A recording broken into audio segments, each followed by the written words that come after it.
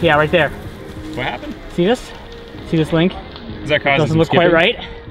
That's why my Chadge up the standings halted, because I lost kind of all consistent pedaling.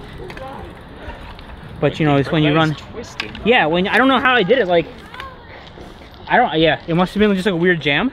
I pedaled it over. I pedaled over the top, but then like just pedaled it back on like standard derailleur fix-it style.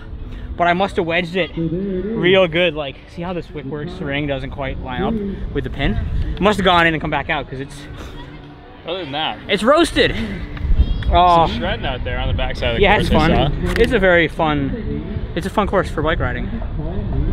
Yeah. The hill's really hard.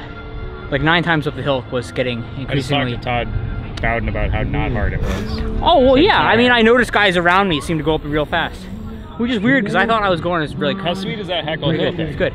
It feels real pro. Yeah. It's a good scene. You take any hand-ups? No.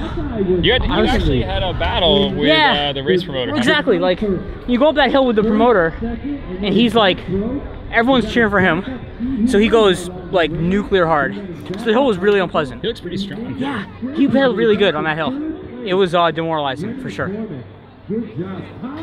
So yeah, his promoter legs are nothing like my promoter legs. I don't even start the race anymore. He like starts. He had like 45 minutes of punching me in the face, and then he got a little tired, which makes sense because he's been promoting a race for 2 days. So why is this race so awesome? Because you've been to a few of these. Yeah, it's just different, you know. Like, it's fun to ride your cross bike on mountain bike trails.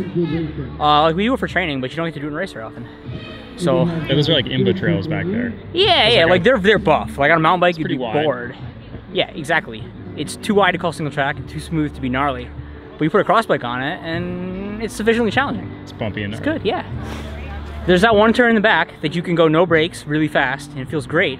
But if you get off the line, there's like a tree you're gonna hit at like 20. It's a little scary.